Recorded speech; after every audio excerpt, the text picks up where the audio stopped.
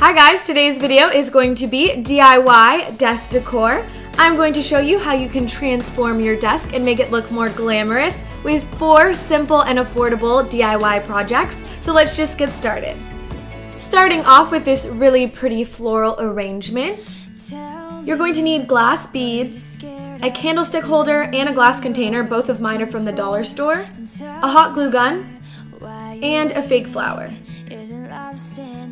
Now, taking your hot glue gun, you just want to glue your candlestick holder to your glass container.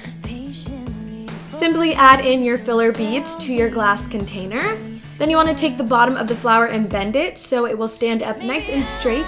Now you're all finished with your new floral decoration. Next is this really pretty vintage silver tray that you're going to use as a keyboard holder. The first thing you're going to need is a silver tray. Mine is from Etsy, some tarnish remover, and a cotton cloth. Now all you have to do is take your tarnish remover and your cloth and start removing the tarnish. I left a little bit of the tarnish on mine just to give it more of that vintage feel, but that's pretty much all you have to do for this portion of the DIY, and you're all done.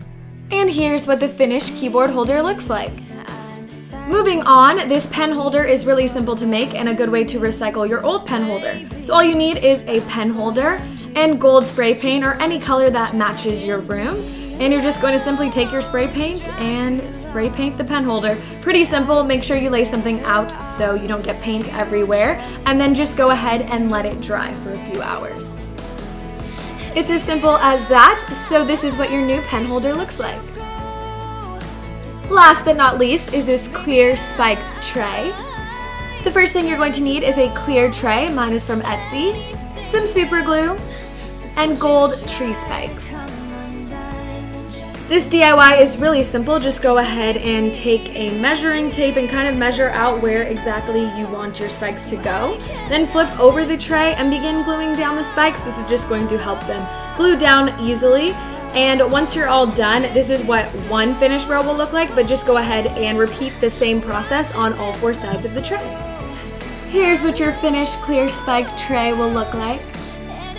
Lastly, my desk itself is a DIY project that my mom did for me about 5 years ago, so she just got a mirrored piece cut exactly to fit the top of my desk, in case you guys were wondering.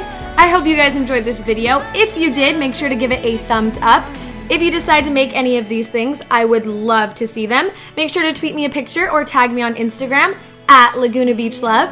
Make sure to subscribe if you haven't already. Don't forget to check out my other DIY room decor videos, and I will see you guys in my next video. Bye!